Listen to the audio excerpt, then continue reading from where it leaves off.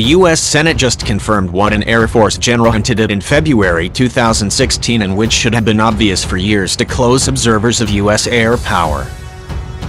The Joint Strike Fighter program is not developing one common warplane for the U.S. Air Force, Navy and Marine Corps and the air arms of America's closest allies. No, the Joint Strike Fighter is actually three different plane designs sharing a basic cockpit, engine and software and a logistical network. The Air Force's F-35A, the Marines F-35B and the Navy's F-35C should, in all fairness, be the F-35, F-36 and F-37. Despite aspirations for a joint aircraft, the F-35A, F-35B and F-35C are essentially three distinct aircraft, with significantly different missions and capability requirements, the Senate stated in its version of the National Defense Authorization Act for 2017. Before the act becomes law, the Senate must reconcile its NDAA with the House of Representatives' own version of the same bill and President Barack Obama must sign it. The F-35 language could change or disappear in coming months. The Senate's assertion comes just 3 months after U.S. Air Force Lieutenant General Christopher Bogdan, head of the JSF Program Office, told a seminar audience that the three F-35 models are only 20 to 25% common, mainly in their cockpits. It's almost like three separate production lines, Bogdan said, according to Air Force magazine. A real joint fighter, the program boss said, is hard because each branch is adamant about its requirements. You want what you want, Bogdan said. The Senate backs up its NDAA language by requiring Bogdan's office to shut down in 2019, by which time the F-35 should be at full-rate production. The singular Joint Strike Fighter would break up into three separate programs, one each for the Air Force, Marines and Navy. Devolving this program to the services will help ensure the proper alignment of responsibility and accountability the F-35 program needs and has too often lacked, the Senate explained. To be fair, the Navy tends to oversee most of the Marine Corps major weapons acquisitions efforts. If the Senate's proposal becomes law, the Navy could open up 2 new offices to manage the F-35B and F-35C. It's unlikely the military will redesignate those JSF models as the F-36 and F-37, despite our humble recommendation that it do so. The Senate's push to break up the monolithic JSF organization reflects clearly on Lockheed Martin, the prime contractor on the $400 billion program. Lockheed sold the F-35 as a universal stealth warplane whose different models would be highly compatible in order to simplify production, maintenance and training and to drive down cost. Of course, as the F-35A, F-35B and F-35C have evolved and Lockheed and the government have struggled to solve deeply ingrained conceptual and design flaws within the program, the three models have grown in separate directions. The multi-role F-35A is the lightest and most maneuverable of the three versions and, at around $150 million per copy as of 2014, the cheapest. Granted, that price tag is trending downward as order volume increases and Lockheed's workers gain experience.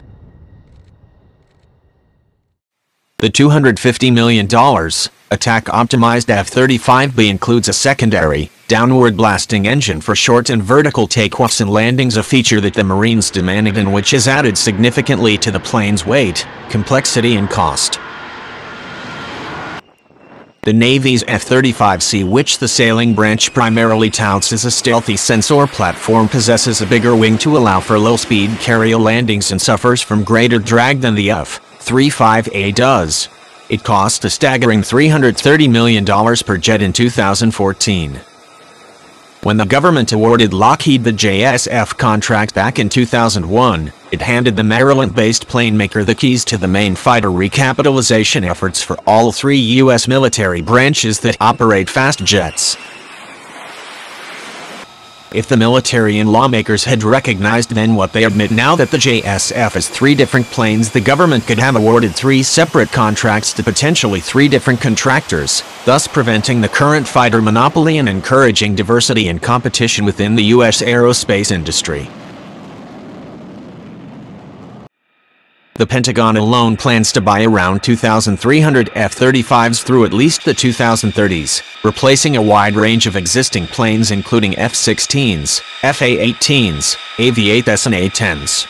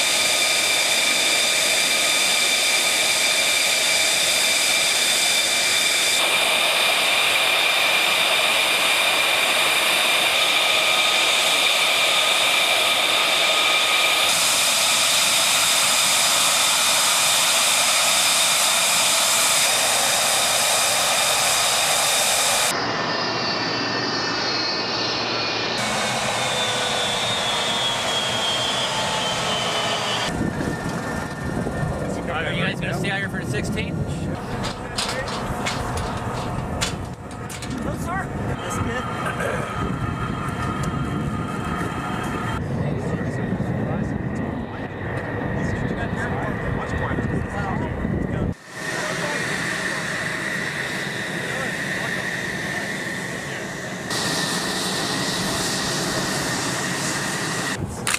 I'm sorry?